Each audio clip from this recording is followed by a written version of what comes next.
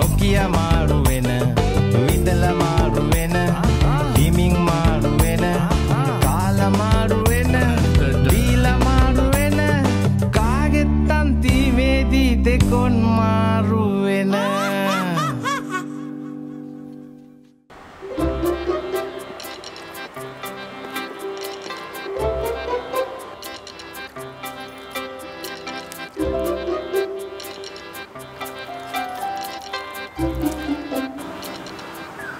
දැන් එන්න.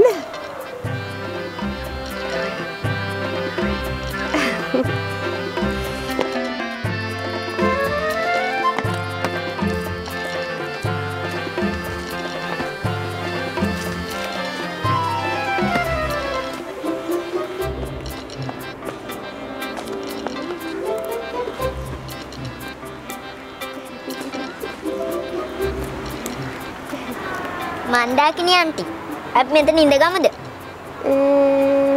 හා.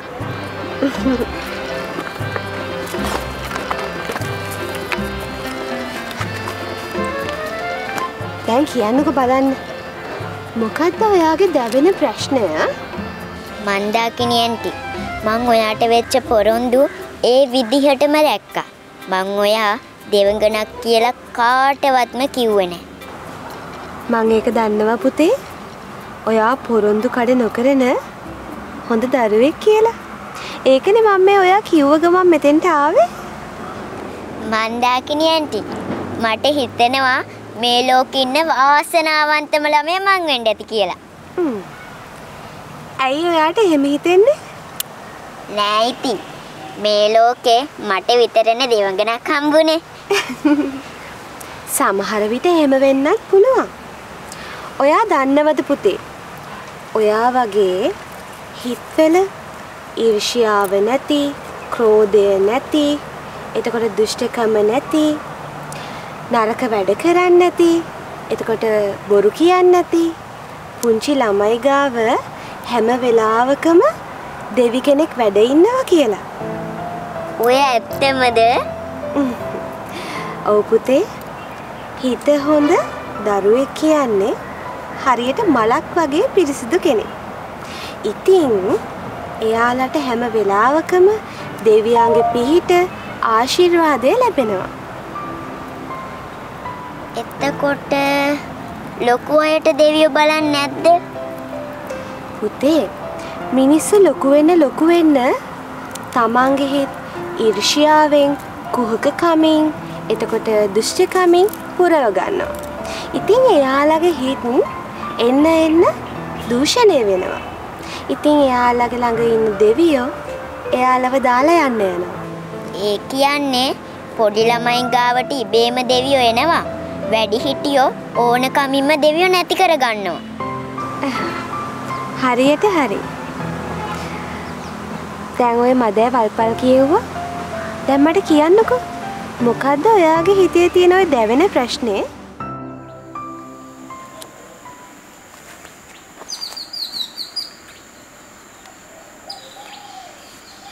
මදුනංගි මේ ඇයි ඔයා මේ ඉස්කෝලේ යන්න ඕන කාලේ රස්සාවකට ආවේ?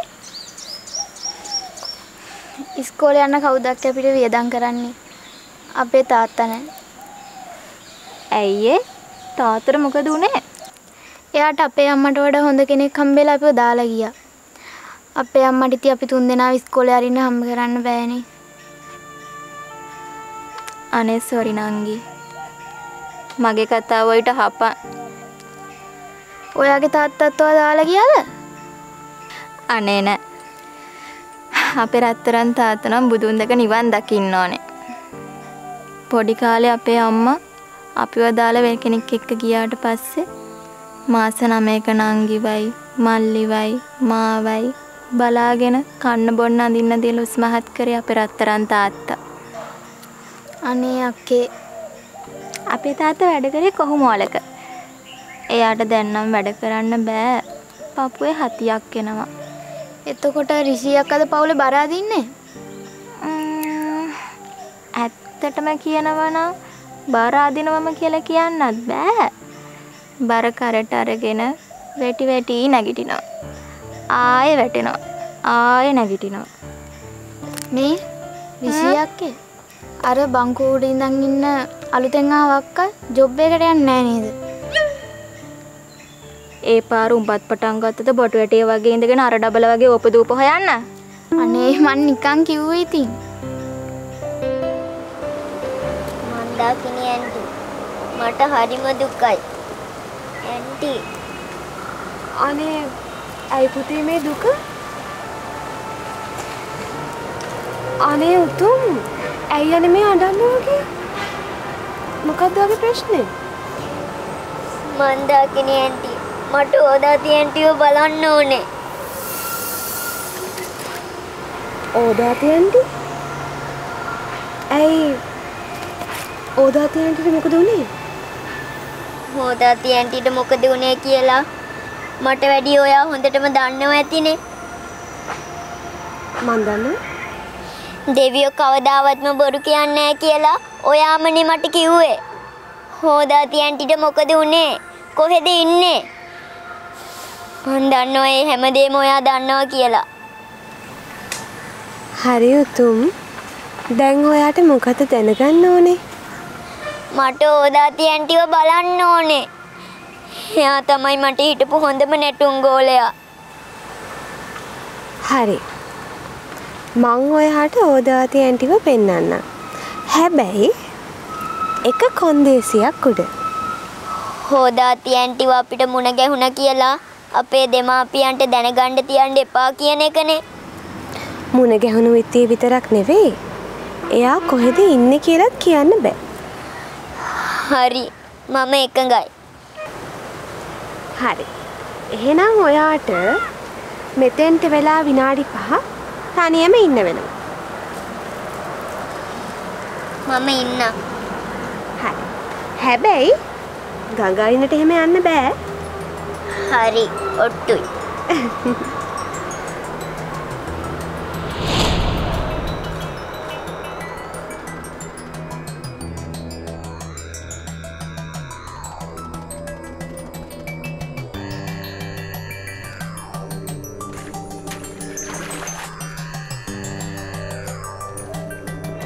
Dekon Maaru wena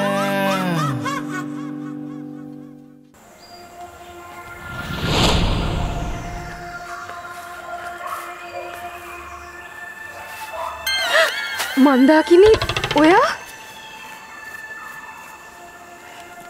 මේ 20ක් කර බලනවාකෝ. මොකද්ද? මං දැන් මොහොතකට කලින් බලද්දි හිටියා තන අලුතෙන් ආවක්ක විතරයිනේ. දැන් අර මන්දාකිනියක්වත් ඉන්නේ. අනේ මේ මදුණන්ගේ ඔයා ඔයාගේ නවල් එක කියවන්න. අනුන්ගේ දේවල් විපරම් කරන්න එපා. හරි හරි ඉතින් මං නිකන් කිව්වේ.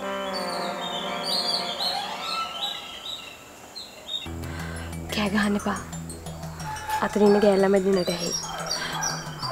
ඔයා හරි අමුතුයි. මොකද මේ? සූරසේනයි ගෙදර ඉන්නවද? සූරසේනයි දවල්ුන්නේ කොහෙද ගියා? තාම ආවේ නැහැ. හරි. එහෙනම් අපි විනාඩි 5කට ගමනක් යන්න ඕනේ. ගමනක්? කොහෙද යන්නේ? අද්දි කල්ල ගන්නකෝ.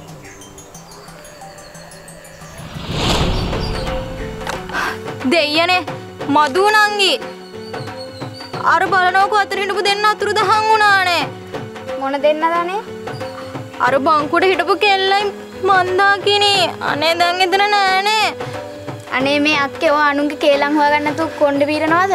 ඔනේ තමයි බං අර බලපංකෝ.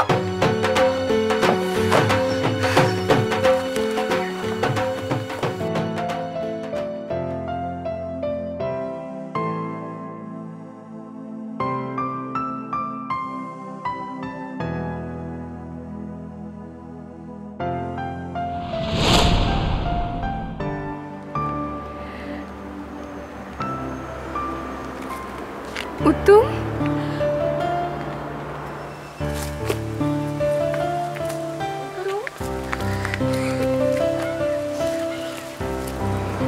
උතුම් අපි ඉක්මනට යන්න ඕනේ. කතා කරගන්න තියෙන දෙයක් ඉක්මනට කතා කරගන්න. අන්තිමට ඔයාට විතරක් මාව මතක් වුණා නේද පුතේ? ඕදාති ඇන්ටි මං ඔයන්නතු ගොඩාක් පාළුවෙන් හිටියේ. මාත් ගොඩක් පාළුවෙන් හිටියේ පුතේ. මට ඔයාව ගොඩාක් මතක් වුණා. ඇයි ඔයා මට නොකියම ගියේ? ඒක දිග කතාවක් පුතේ. මට යන්න සිද්ධ වුණානේ. මම හරිම දුකෙන් හිටියේ.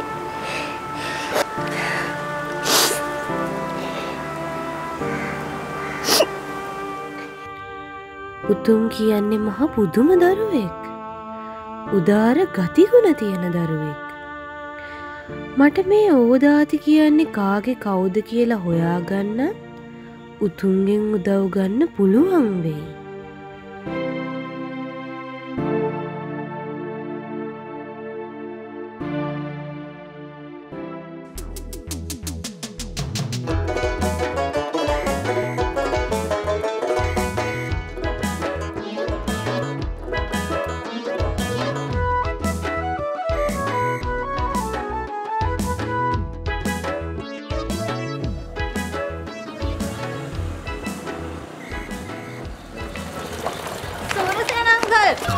අනේ සුරසේන අංකල්.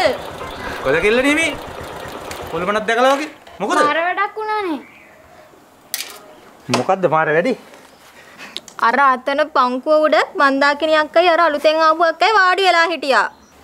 ආ. ඉතින් ඒක දෙන්නට දිරව ගන්න බැරුව ගියාද? නෑ අහන්නකෝ. හා. අපි එහෙ බලලා මෙහෙ බලනකොට ඒ දෙන්න අතුරුදහන් වුණා එකපාරට. අතුරුදහන් වුණා? ඌ බොරු කියන්න එපා බං. නෑ අනේ මෙයා S2කටම දැකලා. මම්මගේ S2කෙම දැක්කේ දෙන්න අතුරුදහන් වෙනවා. යම් බලන්න යා.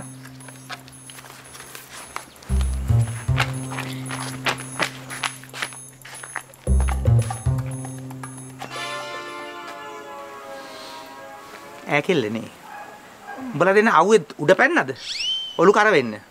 අර ඉන්නේ අර දෙන්න රත්තරන් ටික රතන. උඹලා.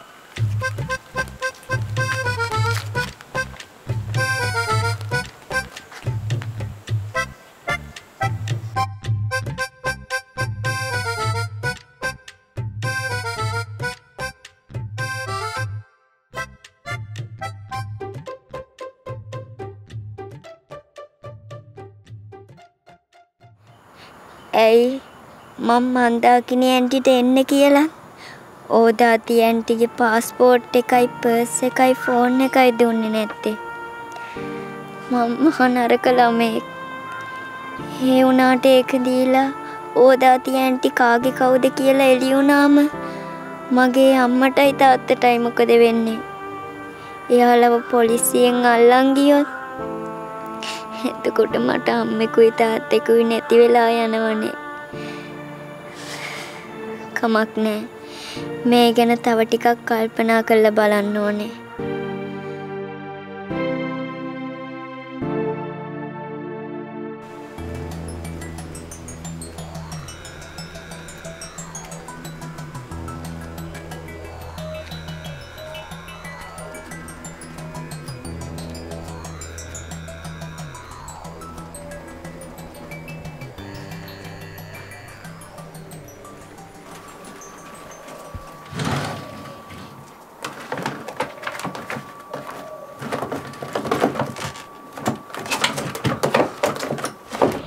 අදියනේ මේ ටිකට මොනවද උනේ? අයියෝ යා මුදුරුනේ මට මොකද උනේ? මොකද කරන්නේ? මේ ප්‍රේම්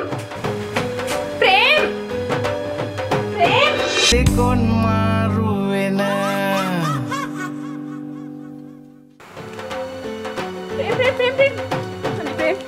ප්‍රේම් අනේ ප්‍රේම් මේ සන්නන් අපි සේරම ඉවරයි අනේ වසුන්දරා සංසුන් වෙන්න. ඉවර වුණු යමක් තිබේ නම් එයා අපි නැවත ගෙන්වා ගමු. මොනවද ඉවරලා තියෙන්නේ? මේ කෝ ප්‍රේම් දෙයියෝ? ප්‍රේම් දෙයියෝ කියලා කෙනෙක් නෑ. සජේ ගගන් දෙයියෝ. අයියෝ මන් දන්නේ මගේ මේ ඔළුව ගිනි අරන් තියෙන වෙලාවේ මේ මිනිස්සුන්ස් රුට්ටුපත්තු කරන්න. කොහොම මිනිස්සු දෙයියෝ දෙවියන් වත්ත පහලට වැඩියා. කුමක්ද සිදුවේ ඇත්තේ? අනේ බලන්නකෝ ප්‍රේම් අර ඕදාති කියන යක්ෂණී අපේ ගෙදරින් හොරෙන් පැනලා ගිහලා දිනේ නිකම්ම නිකන් නෙවෙයි මං අරන් තිබ්බ ෆෝන් එකයි පර්ස් එකයි ඔක්කොම අරගෙන ගිහිල්ලා දැන් ඉතින් සේරම ඉවරයි විශාල වරදක් සිදු වී තිබෙනවා විශාල වරදක්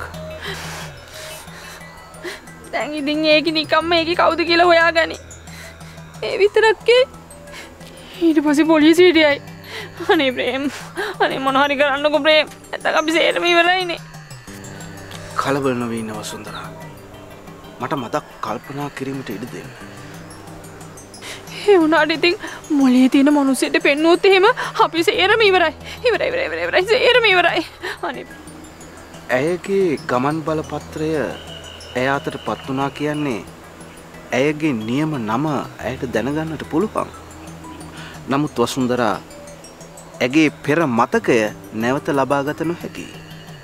ඒ වුණාට ඉතින් ඔළුව තියෙන මිනිසෙට ඕක පෙන්නුවොත් එහෙම කෙලින්ම පොලිසියට යයි. අනේ මොනොත් ඉතින් ඉවරයි. අනේ මොන හරි කරන්නකෝ ප්‍රේම්. සංසුන් කලබල නොවී ඉන්නකෝ වසුන්දරා මම දෙවියොත් එක්කලා කතා කරලා මේ ප්‍රශ්නෙට විසඳුමක් ගන්නම්.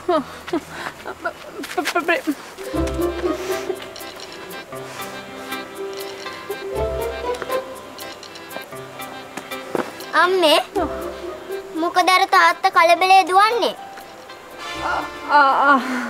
මේ නෑ පුතේ මේ පොඩි ප්‍රශ්නයක් අනේ මේ ඔයාට එකකින් ඇති වැඩක් නෑනේ යන්න ගිහලා ඇඳුම් ලේලා මේ කැම කන්න යන්න පොඩි ප්‍රශ්නයක් නම් වෙන්න බෑ තාත්තා ගිය විදිහට ලොකු ප්‍රශ්නයක් වගේ මොකද දෙන්නත් එක පාර්ලිමේන්තුවේ විවාදයක්වත් ගියාද සතෙට්ටවත් අහන් ඉන්න බැරි මේ ඔයාට වැඩක් නෑනේ එකෙන් යන්න ගිහලා කැම කන්න යන්න ෂුවර් එකටම පාර්ලිමේන්තුවේ සභානායක විවාද කල් දාන්න ඇති. ළමයෝ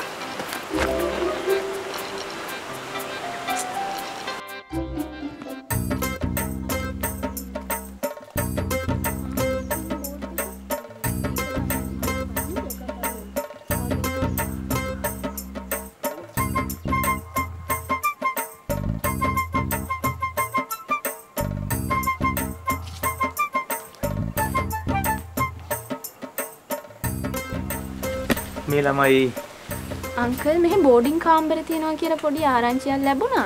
ඒකින්ද පොඩ්ඩක් බලන්න ආවේ. ඔව් කාමර නම් තියෙනවා මේ කොහෙද වැඩ කරන්නේ? මේ ළඟ කම්පැනි එක අංකල්. කොහෙද ගම්පලාත? අපේ අනුරාධපුරේ අංකල්. අනුරාධපුරේ. දුරයි නේද? කාමර නම් තියෙනවා මේ අංකල් කාමරේ ගාස්තුව එහෙම කොහොමද? ගාස්තුව ඉතින් මෙහෙමයි. ඉස්සෙල්ලා දෙන්නත් එක්ක ගිහිල්ලා කාමර බලන්නකෝ ඈ තමුන්ට සූසුද කියලා බලලා හොඳ නම් අපි පස්සේ ගණ මිනු කතා කරමු මේ ළමයි කවුරුත් නැව ඇරලා දාපු කාමර තියෙනවා ගිහිල්ලා බලන්න කොහොම ඇතුළට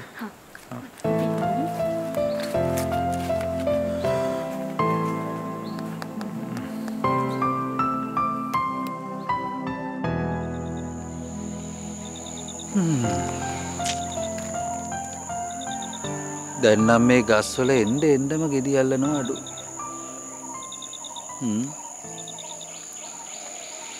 දෙයයන්ට කියලා පොල් පෝර මිටි දෙක තුනක්වත් මවා ගන්න ඕන. ප්‍රේමතිලක මේ දෙයියෝ මම මේ දැන් ඔබ ගැන හිතුවා විතරයි. ඒ කිමද? මේ දැක්කනේ.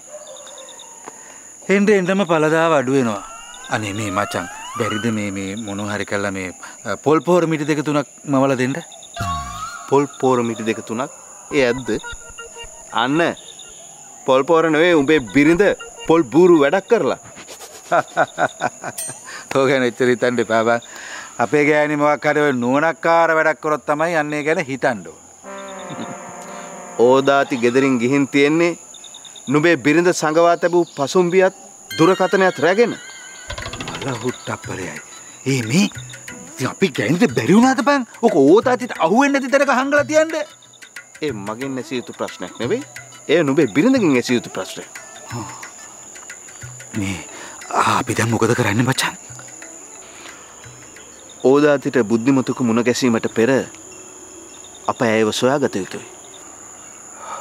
ඉතින් මං කොහේ කියලා හොයන්නද? කර්මට උඹටත් දිව්‍ය ඥානෙ නැහැනේ. මනම් මාර දෙයියෙක් තමයි. බත් හරියට අර ගස්සන කොකා නැති තුවක්කුවක් වගේ. ප්‍රේමතිලක නුඹලාගේ පොලිසියට ගොස් ඕදාතිව සොයා දෙන ලෙස ඉල්ලීමක් කළොත් ඔවුන්ගේ සහාය අපට නොලැබෙයිද? පොලිසියේ අනේ බම් මේ ඊට වැඩි හොඳයි මාය ගෑණි පොලිසියට ගිහලා හිර කූඩුව ඇතුළට ගිහලා බලෙන්ම දොර වහගන්න. එසේනම් අප ගමක් පාසා නගරයක් පාසා ඇයව සොයා යුතුයි. හරියන වැඩක් නෙවෙයි බං. ඕදාති කාගේ හරි ගෙදරකට සෙට් වුණොත් එම් අපි කොහෙන් කියලා හොයන්නද? එසේනම් අප දැනට කලබල නොවි ප්‍රශ්නය අපි ළඟට එනතුරු බලාගෙන ඉමු. ඊට පස්සේ ප්‍රශ්නයට එන විදිහට මුහුණ දෙමු. අතිසිය හරි ඕදාති පොලිස් නිලධාරියෙක් එක්ක ආපහු මේ ආවොත් එහෙම වුණොත් අපි ඕදාතිට සේම එම නිලධාරියාගේත් මතකය අමතක කර දමු. එතකොට ඔබ කියන්නේ ඒ නිලධාරියාත් අපේ ගෙදර තියාගන්න කියලාද? ප්‍රශ්නේ නිමාවක් දකින්නතුරු අපිට එසේ කරන්නට සිදු වේවි. ඊට වැඩිය නරකද මචං ඔය කාරෝනියම පොලිසිය කිට්ටුවකින් තියලා ආවනම්. අපිට එසේ කරන්නට තිබුණා ප්‍රේමතිලක. ඒ මීට කලින් නුඹලාට අවශ්‍ය වුණේ එක ගලෙන් කුරුල්ලෝ දෙන්නෙක් බාගන්න. අර අහක හිටපු සූරසේනත් මේ ප්‍රශ්නෙට පැටලෙව්වා. දැන් නුඹට තේරෙනවද අනුන්ට කපපු වලේ තමුන් වැටුණු බව? Dekon Maaru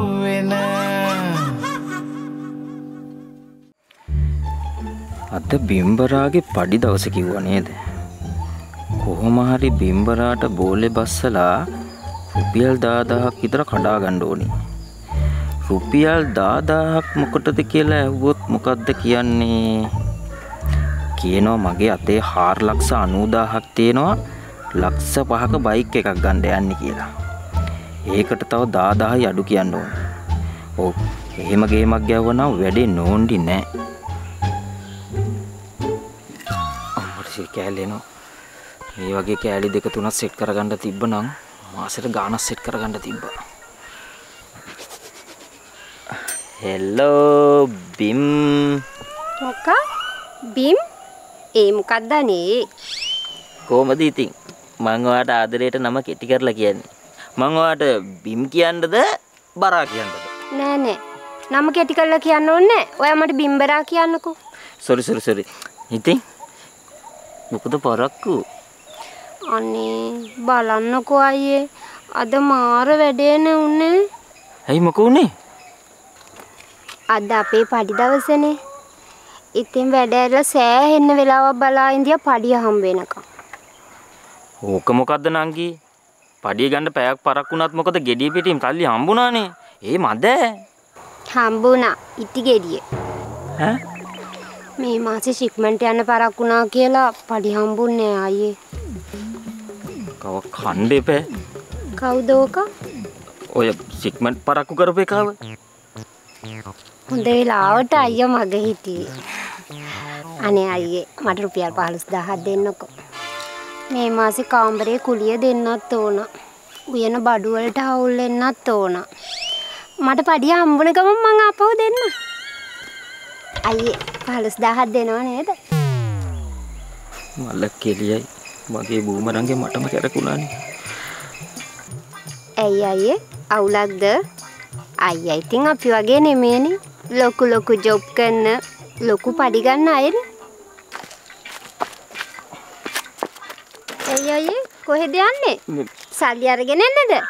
ඔයා බෝඩිමට යන්නකෝ. මං ටක් ගාලා දුවලා ගිහලා එන්නම්. මොකද මගෙත් අද ෂිප්මන්ට් පරක් වෙන කතාවක් කිව්වා. මේ ඔයා යන්නකෝ බෝඩිමට. මං පටස් ගාලා එන්නම්.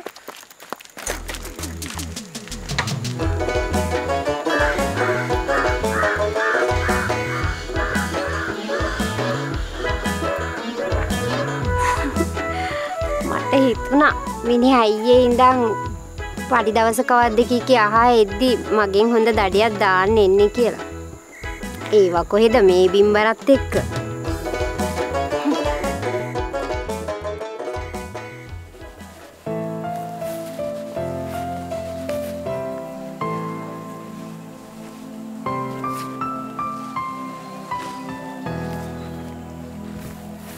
මේ මන් දකින්නන්ගේ.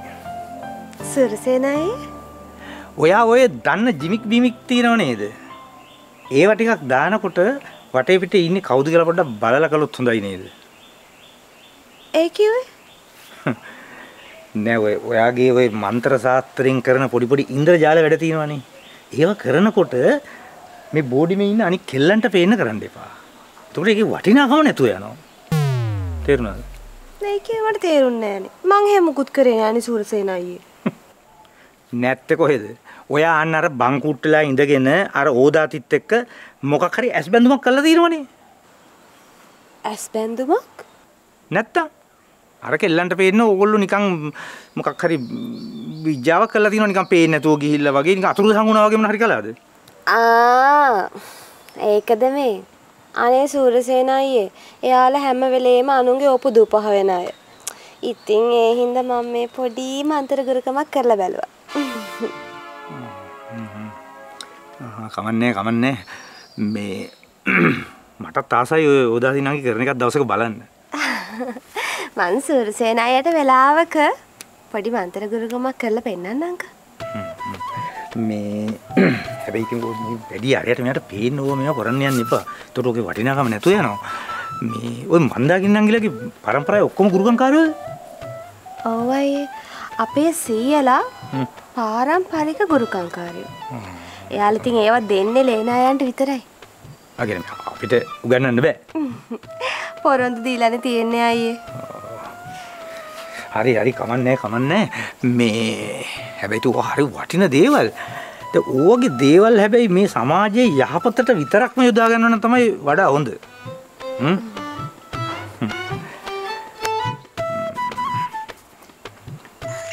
මොකද අනේ දෙන්නත් එක මේ පොල්ලතරලා පෑ ගන්න තිස කරන්නේ? මං අර ගිනිපත් වෙලා ඉන්නවා. වසුන්දරා මේ කලබල වෙන්න එපා. මේ දෙයියෝ අපිට මේ අර ඕදාතිකේ ප්‍රශ්නෙට විසඳුමක් ලබා දුන්නා. මොකද මා දෙයියෝ? වසුන්දරා දෙවියන් වසුන්දරා මේ දෙයියෝ අපිට පොරොන්දු වුණා මේ අලුතෙන් අපිට ගෙයක් අරන් දෙනවා කියලා. මේ අනේ ඔය ඇත්තමද මා දෙයියෝ? මම පොරොන්දුනා. එතකොට ඔයගොල්ලන්ට මේ ගෙදරින් ඒ ගෙදරට යන්න පුළුවන් නේ? පුළුවන්. මේ දැන් එතකොට කවද්ද අපි දැන් ওই ගේ බලන්න යන්නේ? අදම අදම? අනේ. ඔව් මේ වසුන්දරා මේ ඔයා ගිහිල්ලා මේ ලෑස්ති වෙන්නකෝ. අදම අපි ගේ බලන්න යන්නේ. හරි. මං එන්න දැම්ම ගිහලා ලෑස්ති වෙන්න. හරි. අදම. අනේ. අදම.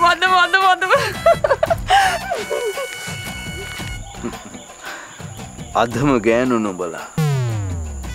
මචං අපි අද ගේ බලන්න යනවද? ඔව්.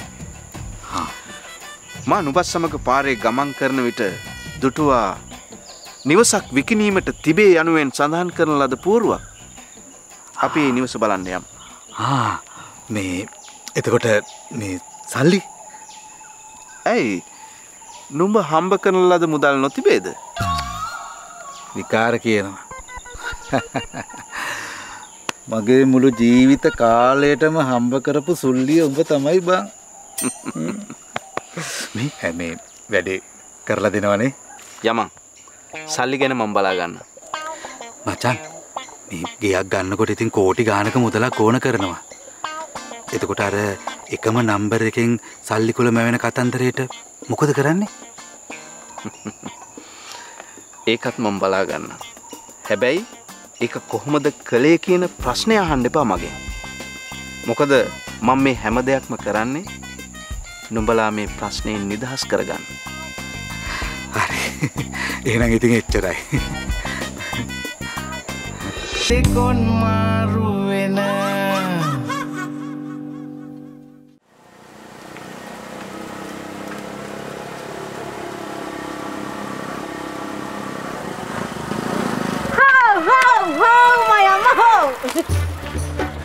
කරදවම් මේ පාරේ බැරියර් දාගෙන මම මේ එහෙ යන ගම. කොහේ නෙවෙයි එහෙ. ඔයෝලයි ගෙදර. අපේ ගෙදර මොකටද?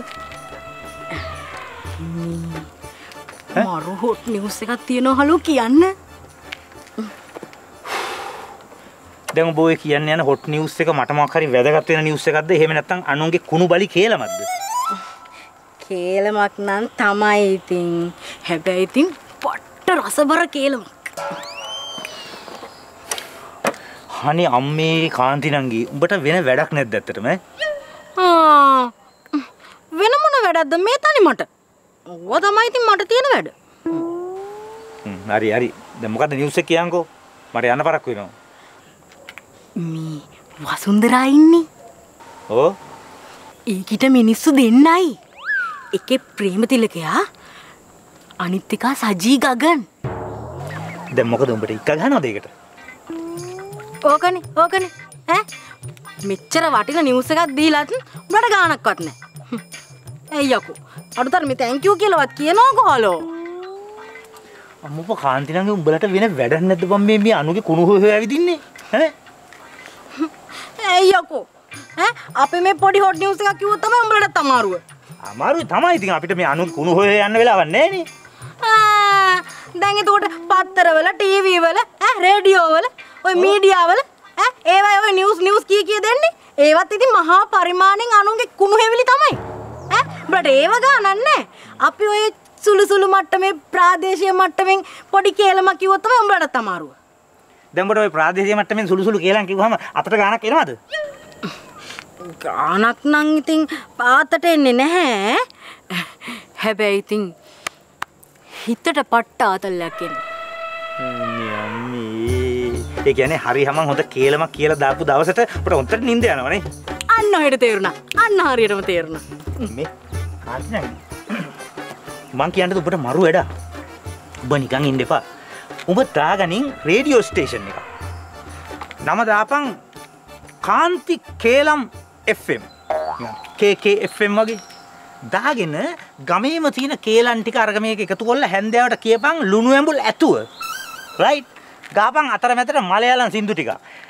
ඊට අමතරව ගහපන් දැනට බලයෙන් පහ වෙලා ඉන්න මැති ඇමතුරුන්ගේ මාරක කිවුන් තියෙනවා. අන්න ඒවා කිවුන් දෙක තුනක් ගාලා දාපන්. මේ ඒ මොකටද බලයෙන් පහ වෙච්ච මැති ඇමති ගොල්ලන්ගේ කිවුන් දාන්නේ? ඒවා තමයි කිවුන් තියෙන්නේ. ඒගොල්ලෝ කිව්ව විදිහට මේ රට කළා නම් මේක පින්ලන්තේ වගේ දියුණු වෙලා මිලා. දැන් එතකොට උන් බලේ ඉන්න කාලේ ඇයි ඒව නොකරේ? ඔය ඒක උඹට හරියටම දැනගන්න ඕන නම් දැන් බලේ ඉන්න ඇගෙන් අහපන්. එතකොට උන් කියලා දේ ලුණු ඇඹුල් ඇතුව. නැහැ. ඒක පට්ට වැඩියුයි. කරන්න පුළුවන් නම් මාත් මාරාසයි ඒ වැඩේට. මේ දැන් තමයි යන්න හදන්නේ. නෑ මේ පැදුරක් ගේන්න හදන්නේ මෙතන දාලා බුදිය ගන්න.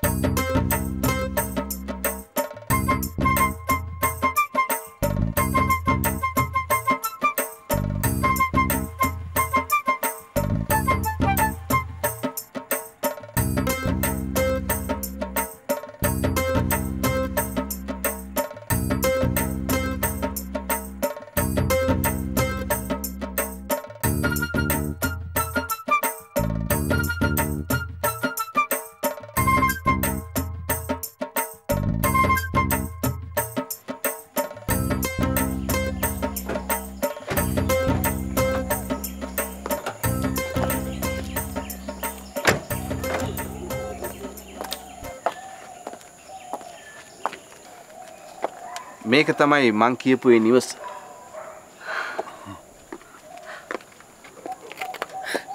ප්‍රේම් මේක තමයි මම ප්‍රාර්ථනා කරපු සිහින මාලිගේ. එහෙමනම් අපි මේ ප්‍රාර්ථනාව දෙවියන්ට කියලා ඉෂ්ට කරගමු. අනිවාර්යයෙන්ම. ඔව් මචං මම කරලා දෙන්න.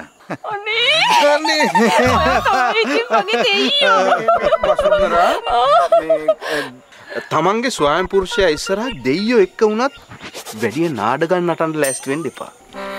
අනේ මට උන් හිටි දැන් අමතක වුණා ප්‍රේම්. මේ මේකේ ඇත්තටම අපි ගන්නවද ප්‍රේම්? ගේ ගත්තට පස්සේ ඒක නම් මරු. ෂික් බිම්බරාව දවස් ගානක් තිස්සේ ගානට ලුණු නැතුවම පදමට තම්බලා අරගෙනත් රුපියල් 10000ක් කඩා ගන්න බැරි වුණානේ. ෂික් අවංක කොල්ලෙක් ගත්ත සාධාරණ උත්සාහයට කනකොක ඇඬලුවනේ. කරුමේ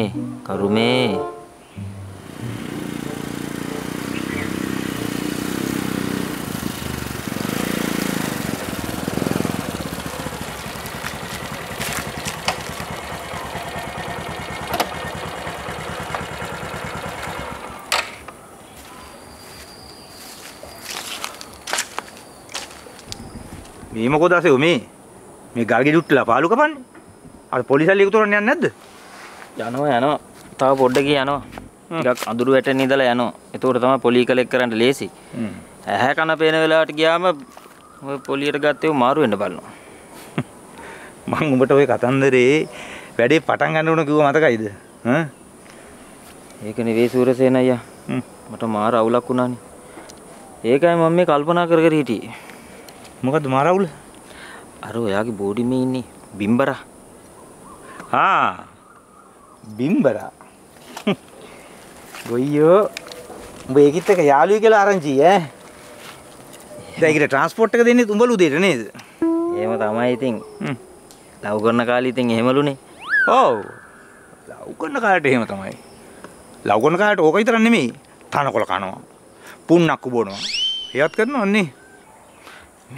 මේකේ හිටියඩියෙන් මගේ රුපියල් 15000 කිල්ලුවා කියහන්කෝ. දුන්නද ඇදලා අරගෙන අනේ පිටින් සිට යනවා වගේ රුපියල් 15000 කීයද? දෙන්නකෝ සල්ලි. 15000 තියා රුපියල් 15ක්වත් නැහැ සාක්කුයි. එහෙම ඉලන්දාරි. කමන්නේ එහෙමිච්ච එකත් හොඳයි. කෙල්ල ආදරේ නාමේ කුළුඳුලේ මීල්ලපු රුපියල් 15000. මට ඒක දී ගන්න බැරි වුණානේ. මට ඒකයි ඔය පට්ට නෝන්ඩිය. මේ මීහරකෝ දවසක උඹේ රුපියල් 15000ක් නැති වෙලා කෙල්ලක් නැති වෙලා හැඳි ගෑවෙනවට වඩා දැන් විච්ච පට්ට නෝන්ඩිය හොඳයි කියලා හිතාගනි.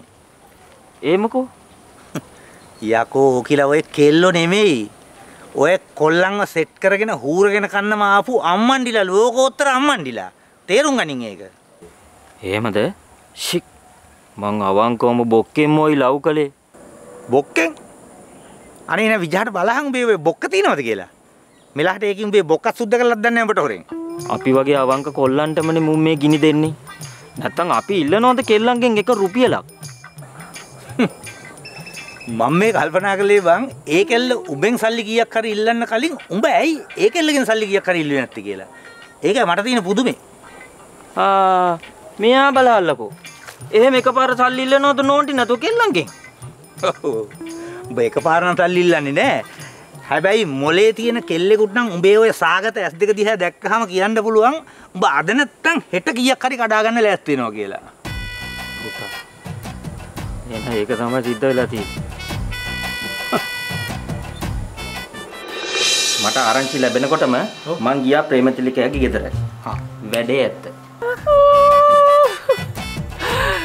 ඉන්න හිටින්න ගියා. අතට සල්ලි. ඩුබායි ගිහිල්ලා ආපු නිසා දෑවැද්දේවත් ලෑස්ති කරගෙන ඇත්තේ නේද? නැතුව කවුරු හරි ඇහුවොත් කියන්න ඇත්තේ බරට දෑවැද්ද දෙනවා කියලා.